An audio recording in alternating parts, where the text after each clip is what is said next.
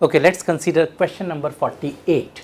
If the number of terms in the expansion of 1 minus 2 by x plus 4 by x square whole to the power n is 28, then the sum of the coefficients of all the terms in the expansion is.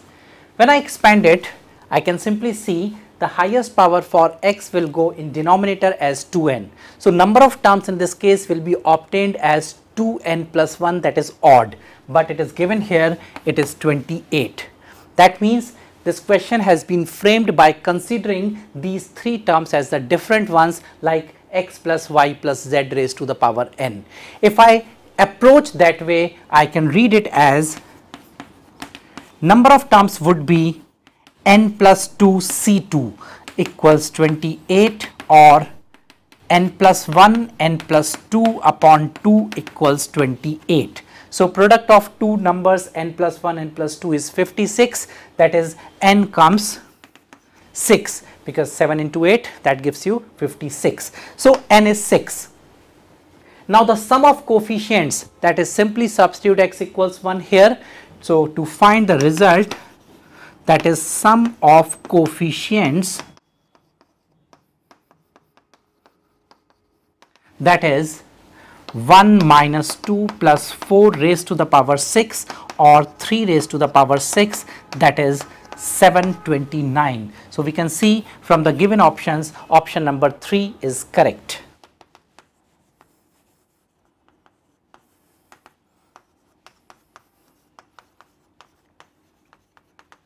Right.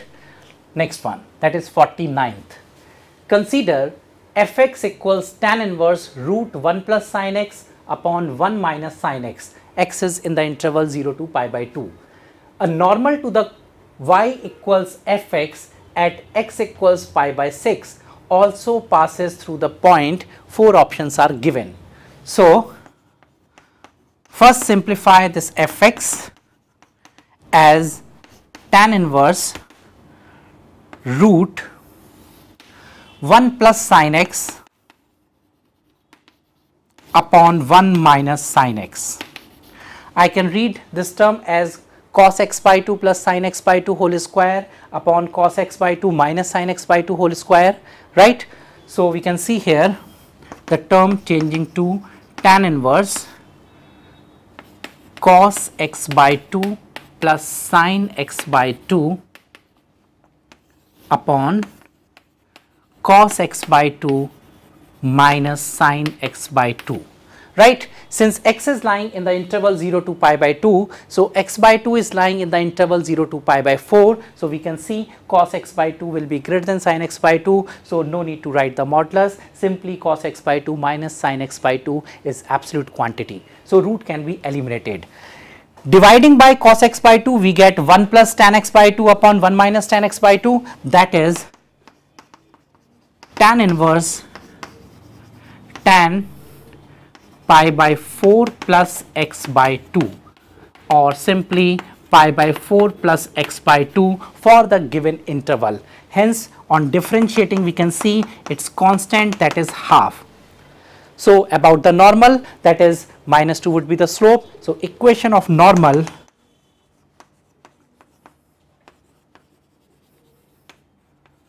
we obtain as y minus y1, the point.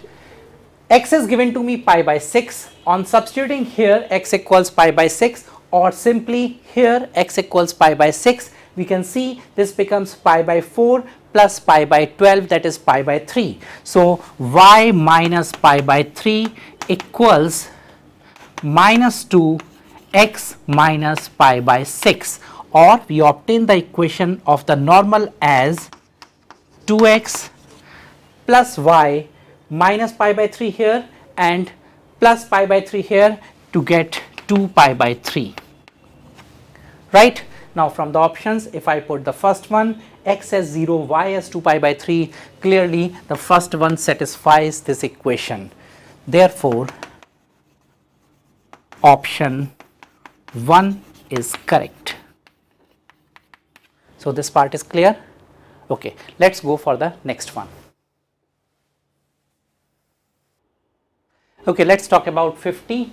For x from set of real numbers, fx is modulus of log 2 minus sin x and gx is f of fx, then which of the following is correct? So let's start it.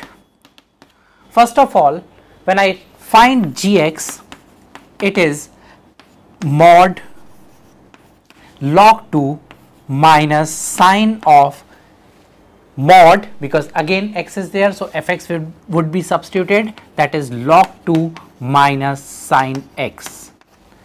This is clear. For x we write here again mod log 2 minus sine x. So simplifying, we can simply write it as log 2 minus sine of log 2 minus sine x, because around 0 we can see log 2 is greater than sine x. So on differentiating we get g dash x equals minus cos of log 2 minus sine x multiplied with minus cos x. On substituting x equals 0, we find here minus of minus becomes plus, cos, this becomes 0, log 2, right? So from the given options we can see the option 1 is g dash 0 equals cos log 2. Therefore option 1 is correct. So this part is clear. Okay, let's take the next question.